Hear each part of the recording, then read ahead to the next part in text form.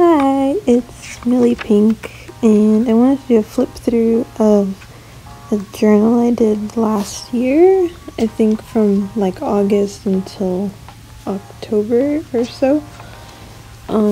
Yeah, I haven't really done this kind of sketch journaling in a while, and I thought it would be nice to show when I was doing it. Part of the reason is I just haven't been in like an actual sketchbook in a while. I've mostly been I've been experimenting. I'm in a Midori MD right now, it's not the best for drawing. It's really nice for fountain pens, but if I watercolor or if I put paint, it just takes a long time to dry. So I'm hoping after I finish that, I'll get back into an actual sketchbook. Because I really like this style of journaling. And I miss painting in like my daily journal. So yeah, a lot of these are just watercolor sketches. I think I got my first fountain pen, so I drew a lot with that a lot. And yeah, I think like midway through the book I actually got because I had a black waterproof ink, and then I got a brown ink, which I found out was not waterproof, so I switched back to the black ink.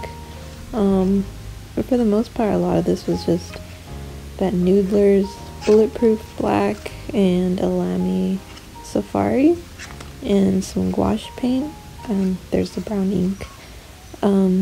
Yeah, gouache paint and Winsor watercolor palette.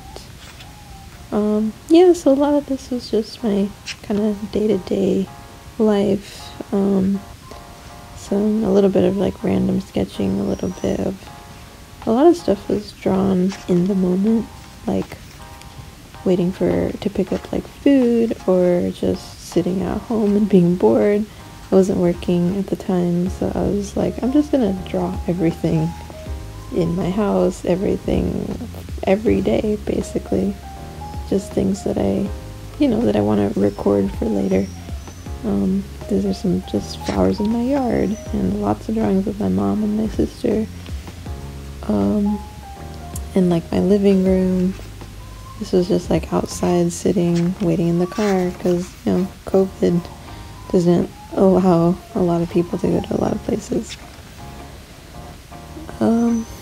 Yeah, so it's just, this was a fun kind of project, I guess, a fun way to journal that I hadn't ever really done before, at least not like to this level of finish.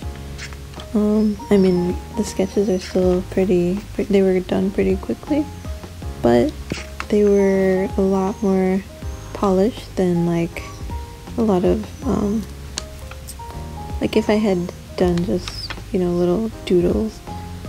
So yeah, it was fun to do, and hope I can get back into that kind of thing soon. Right now what I'm doing is I'm sketching in pencil, and then